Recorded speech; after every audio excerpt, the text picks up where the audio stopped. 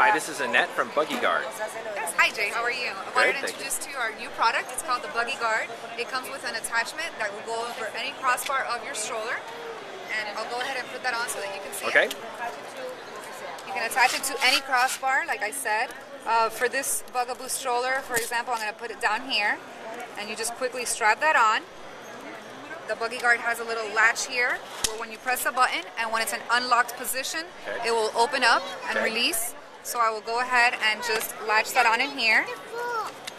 And so now your Buggy Guard is always ready to use. Okay. So you go to the park, you go to the zoo, you go to a restaurant, you have to leave your stroller behind, you just press this release button, you pull the 4.5-foot cable out, wrap it around, for example, one wheel. You also want to include the top for a Bugaboo, and say even a second wheel. Okay.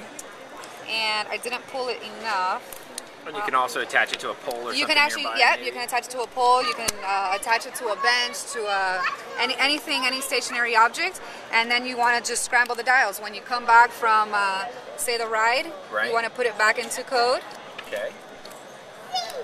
Which I pop it out. It's ready to roll. Exactly. Which I believe is 000. And just pop that out. Press the release cable real quick, and that's it. You're ready to go. That's awesome. It comes with different bow ties as well. Say you like the monkey, but you have a daughter, you want to switch out the blue bow for the pink bow, or if you have both kids, a boy and a girl, you might want to just put the green. Very nice.